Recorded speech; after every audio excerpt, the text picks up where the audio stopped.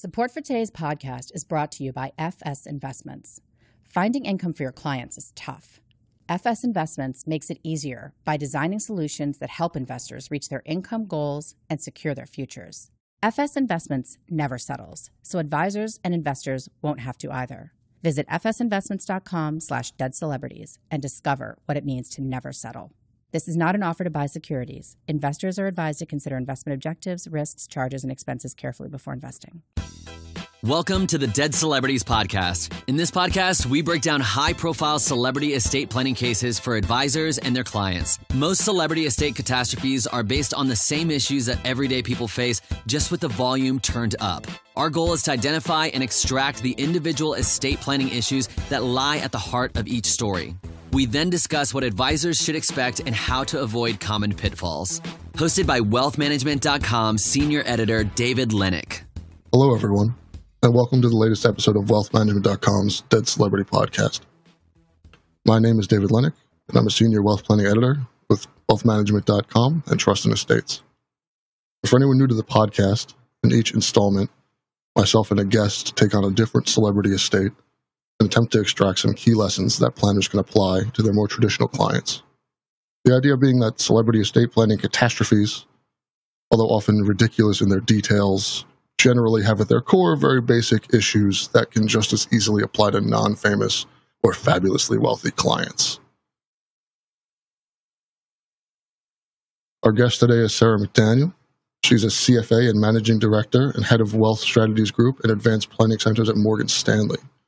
Sarah has over 25 years of financial services experience working with international clientele and a demonstrated history of working with private clients, endowments, and foundations with regard to asset management, including trust, tax, and estate planning, as well as asset allocation, manager research, and portfolio construction. She's also an art history major and is an avid traveler, having visited over 65 countries to continue learning about diverse cultures and their art. Thanks for joining us, Sarah. Thank you very much for having me. Before we begin, I'm just going to drop in a quick disclaimer here. We're going to be talking about art planning for the most part, and Morgan Stanley does not provide any investment advice or advice regarding the purchase or sale of any artwork. And this presentation is not a recommendation to buy art or add art as an asset class. So now that we have our fun legal stuff out of the way, let's get to this week's topic. So the subject of today's episode is Pablo Picasso. Perhaps the most famous artist ever, certainly the most famous modern artist ever. Picasso was amazingly prolific, both in terms of his body of work and his womanizing, creating an estimated 45,000 pieces of art, as well as 4 children with 3 different women. Picasso also never wrote a will, supposedly due to his superstitions surrounding death. Effectively, he believed that writing a will would jinx him somehow and hasten his demise with a bad juju, so he just didn't, which is obviously not a great idea. At the time of his death, his estate was valued at roughly $1 billion, according to the New York Times. There were 1,885 paintings, 1,228 sculptures, 7,089 drawings, 30,000 prints, 150 sketchbooks, and 3,222 ceramic works, which is just a huge body of work. There were vast numbers of illustrated books, copper plates, and tapestries, and there were 2 chateaus and 3 other homes. According to one person familiar with the estate, there was also $4.5 million in loose cash and $1.3 million in gold, because why not? There were also stocks and bonds, the value of which was never made public. These elements combine to form a wildly complicated and explosive estate situation that touches on nearly every aspect of estate planning, and particularly, for this episode, art planning. The divisions of his holdings took 6 years, featuring often bitter negotiations among the 7 heirs, only one of which was a child born of wedlock, which actually mattered under French law at the time. There's a lot of, if you read it, there's a lot of illegitimate and legitimate with all the scare quotes involved, and that's actually legally mattered then. In a quote attributed to writer Deborah Trustman, the family resembles one of Picasso's Cubist constructions: wives, mistresses, legitimate and illegitimate children, there it is, and grandchildren, all strung on an axis, like the backbone of a figure with unmatched parts. Ultimately, a settlement was reached, but it took years and years and cost some $30 million, and that's in 1973 money, so that's a lot of money. The family drama was arguably the smallest problem compared to the problem posed by the French government itself. France at the time imposed harsh inheritance taxes of up nearly 90%. And there was no real estate plan in place to mitigate these taxes. The Picasso estate found itself in a bit of a bind, particularly since so much of the value was tied up in works of art, which weren't particularly liquid assets. Ultimately, the president of France, Valéry Giscard d'Estaing, which I'm sure I have just murdered that name, had to step in and agreed to accept works of art in lieu of estate tax. So the French government received 203 paintings, 158 sculptures, 88 ceramics, nearly 1,500 drawings, more than 1,600 prints, and 33 sketchbooks, which they used to form the collection of the Picasso Museum in Paris. So, yeah, you heard that right. Picasso's estate was taxed so heavily that they had to create a national museum to pay it all off. And that was the compromise that they came to. That was like the low ball.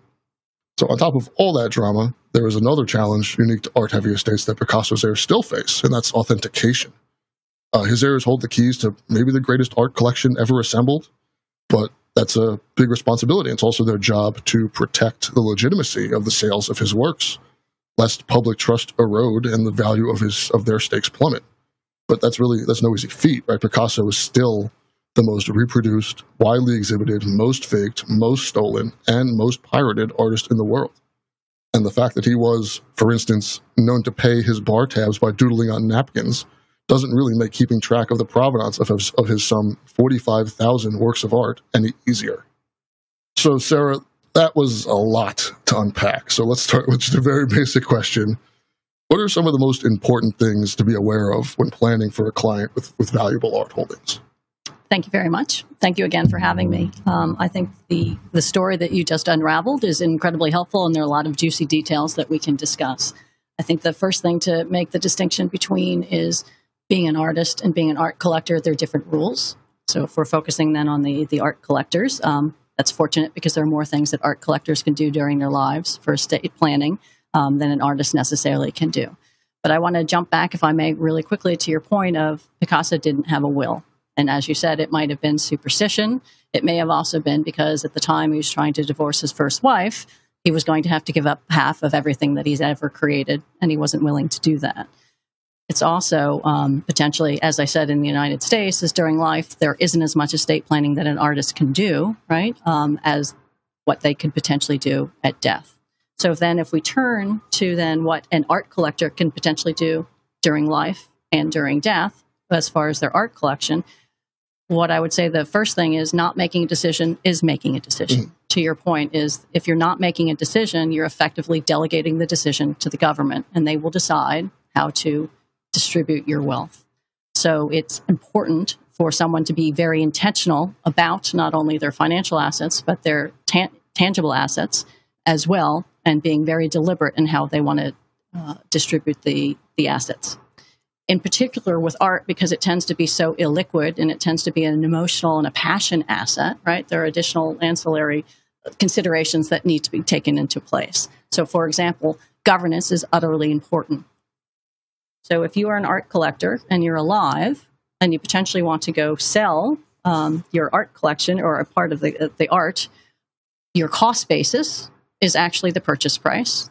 It may be that you can add some of the cost of acquiring the art as well, but then your capital gain tax is 28% for collectibles. It's not the 20% for normal other financial assets. You might be able to mitigate some of this by setting up something called a CRT, a Charitable Remainder Unit Trust, which implies then that you want to be charitable as well. And effectively what you can do is put the art in the Charitable Remainder Trust. You sell it in the trust. You're able to potentially get a tax deduction up front. You do not pay the capital gains tax immediately, and the remainder goes to charity, and that's how you're able to get the deduction. But in the meantime, the assets in the trust are not taxable. There's a distribution back to the family, at which time then they're paying the capital gains tax as it gets distributed out. So that's one way of mitigating potentially the cost of the higher capital gains tax if you are an art collector. During life as well, if you want to give art to charity, right, there's some stipulations that arise in that it has to be a related use for the charity. So if you're trying to give something to, I don't know, like a local SPCA, and they're not going to do something with the art, that's not related use, and they change the deduction amounts. They also changed the cost basis. So it's important to understand whether you're giving to a public or a private charity. It's also very important to understand whether there's related use or not, because the deductions are different. I think we're talking about charity a lot so far, and I think there's a role of charity. It plays a larger role in maybe in the art world than with any other asset class, right? There's a reason that so many museums, so many people are so willing to give their art to museums that it's just sitting in the basement, or that the museums have an overwhelming amount that they can't even show. And that's because it's almost in a way, if you're a serious art collector and you have a large multi-million-dollar art collection, the charitable aspect of it almost becomes non-negotiable in a certain way, depending on how rich your family is. It's just so useful. There's so many different techniques and so many different ways that you can mitigate these illiquid assets and by using charity. So it's not, when we're talking about charity in the art context, it's much less about sort of, I'm sure that they're in the goodness of their heart and they want to share it with humanity and all that, but really it's just good planning and it's very widespread. Well, absolutely. There's been a proliferation, particularly in the past couple of decades, of private art museums. And I would say that's not an accident. The tax laws changed in the mid-'90s. And so giving to public museums wasn't so much as advantageous as it had been prior. So then with the private art museums, exactly to your point is, would a collector want to give their art and have it end up in storage, or would they like to potentially set up their own private art museum, get a great architect, put it in their hometown, right? Make sure that it's governed the way they'd like to be governed, make it accessible to the public, and make it for loans as well. So effectively what they're able to do is actually be better stewards of their own legacy, because they set up an institution in their own name with the people that they've hired specifically to maintain the collection and their legacy for the betterment of not only the perpetuation of their name, but also art, culture, and the locale where the institution ends up. And just for anyone who's willing to look more into that, the movie The Art of the Steal is a good example of sort of how, even though you set up your private museum, when you're dealing with such cultural artifacts and things that are so important to so many people and the locale, as you said, of where the museum is, there can be a lot of bleed over between charitable and government and what can go on. So that's just, as apropos of nothing, a very interesting documentary that sort of touches on a lot of these issues. Great. Well, I think what's also interesting, too, is to the point that you said with the government stepping in with Picasso and the enormity of the artwork to actually go to the museum to pay for the estate tax. Not only was it bright and good because it resolved contentious issues, but it also was, too, can you imagine if they tried to sell the art and how much art they'd have to sell to pay the estate tax? They'd effectively kill the art market for Picasso. So building on what you said earlier, too, is it's not only with Picasso, too, is the point of the copyright, right, and the legacy of Picasso, and the art market itself was at stake given the situation, in that by setting up the museum, they were able to do an in-kind transfer. They didn't have to flood the market with a lot of Picasso art, then potentially jeopardize the price of a Picasso. But then at the same time, they set up the Picasso administration with the son Claude to maintain the copyright, but then the integrity of Picasso and Picasso's art market. So for any collector that has a concentration of one or two artists, or have grown up with an artist and build and help facilitate their career, they might have a concentration, right? With financial assets, you might have a concentrated stock. With an art collector, you might have one or two concentrations of artists. And should you die, then you need the planning, because you could potentially, maybe not to the extent of Picasso, flood the market. And when we were in the art world, it was something that we'd call a blockage discount. You do it with an artist's estate, but you can also do it with an art collector too. It's part of then understanding after someone passes away is what is the value of the art. And if there's a concentration and you feel that you might have to sell it all at once, there's something called a blockage discount. So there's potentially the ability to get some sort of deduction as part of that. So then getting back to what I think is really important, not only is the governance, right? Because it's not only the ongoing maintenance of the legacy and the integrity of the heirs and how fruitful their lives are, as you said earlier, is it's the art market, right? And particularly if there are concentrations and now there's disruption or there's uncertainty or it's unclear whether something's real and the authentication process isn't transparent, you have the potential to disrupt the art market a little bit. And some people might say, well, financial markets are more important, right? Because they're larger, but the art market's a lot bigger than people think. I mean, it's more because of the uniqueness of these assets. These, even if you're looking at a print run of 200, the traditional market you're used to a lot of financial advisors doing, obviously, stock market, right, where there's millions of shares being sold. So to move that market, there really has to be like a lot, but the sale of a single Picasso, because there's so few, it can really have a very noticeable impact, much more so than the sale of a building or something could have on a real estate market. These are very limited, very unique assets, and each one needs to be carefully sort of valued, and because they do have large ripple effects on the market. Now, you mentioned sort of in passing the idea of a like-kind transfer. I think this is a sort of very important concept, particularly for collectors of art and people who advise them to be aware of. So would you mind just telling us a little bit about what that means and sort of what the use is of that kind of technique? Sure. So unfortunately, the in-kind transfer, the 1031 exchange that was potentially feasible in the art market, but with very strict rules, was taken away with the 2017 Tax Act. So that's not necessarily something that's accessible to an art collector right now. And that's usually during life when they're buying and selling, and whether or not they can take the capital that was in the first work of art and put it towards another work of art. It remains for real estate, but it doesn't remain for other assets. Like so many things in our president's wonderful tax plan, they remain for real estate, but no longer remain for other assets. Funny how that works. So then how does one really deal? We've brought up this issue of illiquidity, and that seems to be sort of one of the main stumbling blocks, I guess, of large art collections. What are some of the ways to really, obviously you can't just dump the whole collection because you don't want to, especially if you have a heavy concentration, as you mentioned, that would, tilt the market in ways that's probably not good for you. So what are some ways to tackle this issue of illiquidity? So first thing right off the bat, I can think of two things, right? But again, you have to be very careful. If you're an art collector, depending on what estate planning you've done, sometimes insurance, right, to the death benefit of the insurance can buy the art from the estate and provide liquidity that way, so you don't necessarily have to think about the liquidity as much during life. There's also the potential for lending and art lending. The loan to values may not be as high as other financial assets, but there is potential. Again, if there's the right provenance, if there's the right title, right, the right documentation is there for the art collection, there is the potential then for people to get loans against the art as well to create liquidity. But you're absolutely right, is the art market is very peculiar and nuanced, and we all know that it's still unregulated. So those people who have more information have more power in the market to understand what is and isn't a good price or a good value. So it's really important to work with art advisors who can help you understand where to sell the art, right? Whether it's through a dealer, whether it's through an auction house, whether it's through an art fair, right? The distribution channel is really important, as well as the locale internationally, because there are budding collectors all over the globe these days who's, again, we're talking about the economics of taste, which changes and grows over time. So that evolves. So having an art advisor help you understand not only the value of art itself, but where you might sell it, how you might sell it. And then transaction costs are quite prohibitive,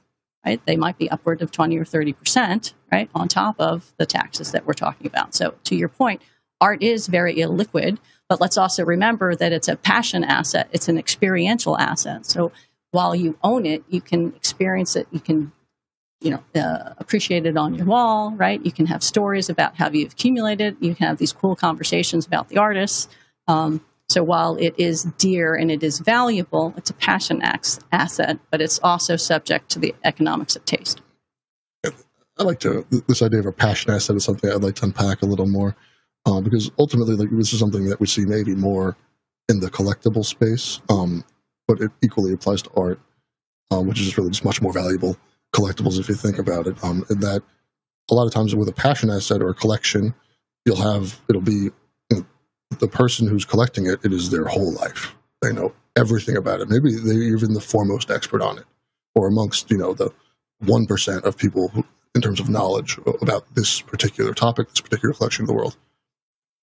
But just because they have that knowledge and that passion, it does not necessarily mean that the rest of their family or their heirs will share that passion. So there is a lot of room.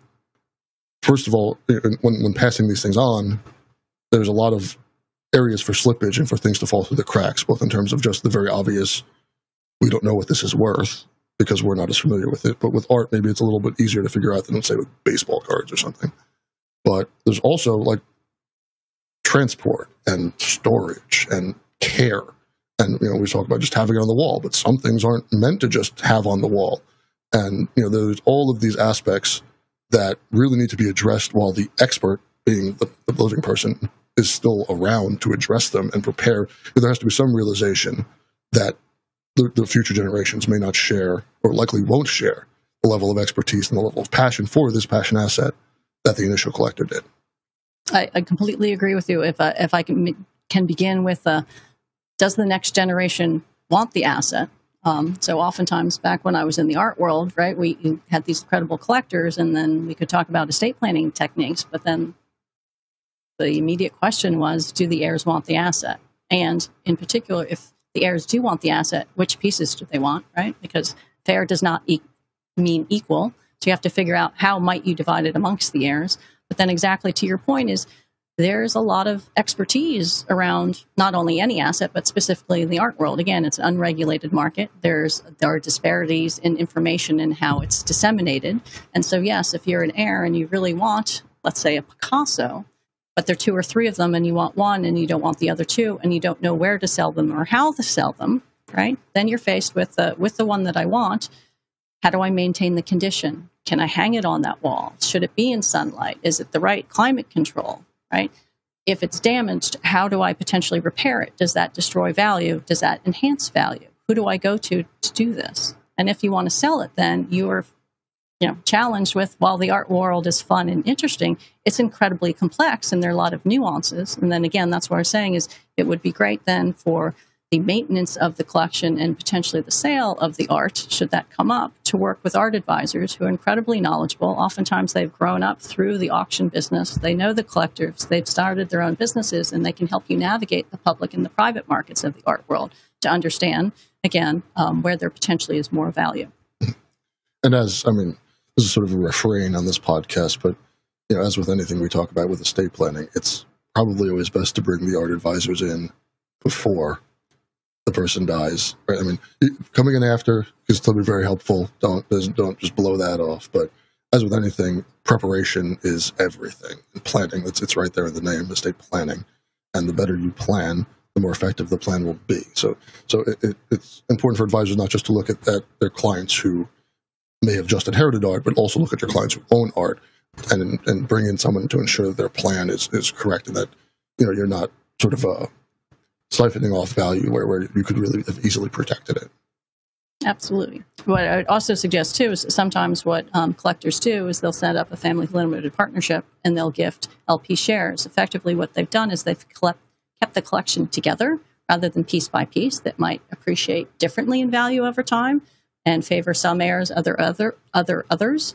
But they can also put a governance structure in place where they have like an art executor, they have an art advisor as part of the family limited structure to make sure then that the heirs can truly appreciate the art and not feel overburdened by the responsibility of what it means to take care of the art and potentially sell it in the future.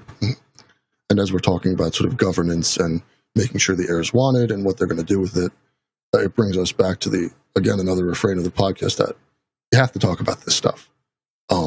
As with anything with estate planning, it always seems a little ghoulish to sit there and, while someone is alive and sort of just divvy up their stuff. It's very mercenary in its way, but it's also very necessary, especially with assets like this, where there's so many different directions things can go. And so while it may be awkward at first, as long as everyone's on the same page and you're not doing it behind people's backs, that's when it's weird.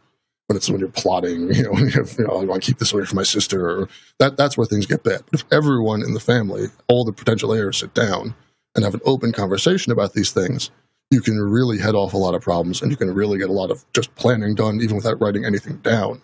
Just in that moment at that table, a lot of understanding and a lot of things can be head off, even though starting that conversation can be a little bit weird. Well, I absolutely agree. And effectively, in what you just mentioned, right, is all the steps towards having a good governance structure and have the right documents. The structures, you can have a council of who are the decision makers. There might be a governing body of hey, these art experts saying, here's what's important, here's what's less important, here are the decisions that you need to make. You said, hey, let's have an understanding. It could be a tacit understanding, but sometimes it's more powerful to have like a mission statement of what are we trying to accomplish with this art collection, either intact or if we sell it, and potentially have bylaws of how do we make the decisions, who's making the decisions. To back up then to another part of what you said, I truly believe, right, with the art planning as well as planning overall, is you need a strategy because you're trying to maintain the assets of the potential future estate and mitigate the liabilities. If you put structure in place, it mitigates the behaviors that become potentially the liabilities, so the assets can actually flourish in the way that they were intended and be passed from one generation to the next intact as much as possible because you put the construct around it. And it's important here just to draw a distinction. We've talked about the idea of dead hand control in previous podcasts, and good governance is very different than dead hand control. Good governance empowers the heirs. It guides and empowers them to make their own decisions while still maintaining the family values. That's why we're talking about councils and mission statements and these sorts of things. And that's a very separate world from you can have this if you marry a Jewish person or if you graduate from Harvard only. So when we're talking about good governance, there's plenty of ways to exert and pass on these values and ensure that things are handled respectfully and well, and put this good governance in place without sort of stepping on your toes of your heirs and really limiting the space they can be with the sort of control that we kind of railed against in other podcasts. So I would say effectively, right, when we're talking about people inheriting and passing on art as well as other financial assets, to me, rightly or wrongly, it's like a capital allocation decision, right? What goes to your family, what goes to charity, if that's what you wish, and what goes to taxes. And you want to be intentional about it. You don't want to take the decision from the rules that are outlined by the government because they don't know you, they don't know your family, they don't know your values, and they don't know your intentions. Well, that's about all the time that we have for this episode. Really want to thank our guest, Sarah McDaniel. She's been fantastic. Hopefully we'll have you on again. Thank you for joining us, Sarah. Thank you very much for having me. I appreciate it. And I guess we'll, for all our listeners, I'll see you guys, or I guess you'll hear me next time. Thank you for listening to the Dead Celebrity Podcast. Click the subscribe button below to become notified when new episodes become available. The information covered and posted represents the views and opinions of the guest and does not necessarily represent the views or opinions of InformaWealthManagement.com. The content has been made available for informational and educational purposes only. The content is not intended to be a substitute for professional investing advice. Always seek the advice of your financial advisor or other qualified financial service provider with any questions you may have regarding your investment planning. Support for today's podcast is brought to you by FS Investments. Finding income for your clients is tough. FS Investments makes it easier by designing solutions that help investors reach their income goals and secure their futures. FS Investments never settles, so advisors and investors won't have to either. Visit fsinvestments.com/deadcelebrities and discover what it means to never settle. This is not an offer to buy securities. Investors are advised to consider investment objectives, risks, charges, and expenses carefully before investing.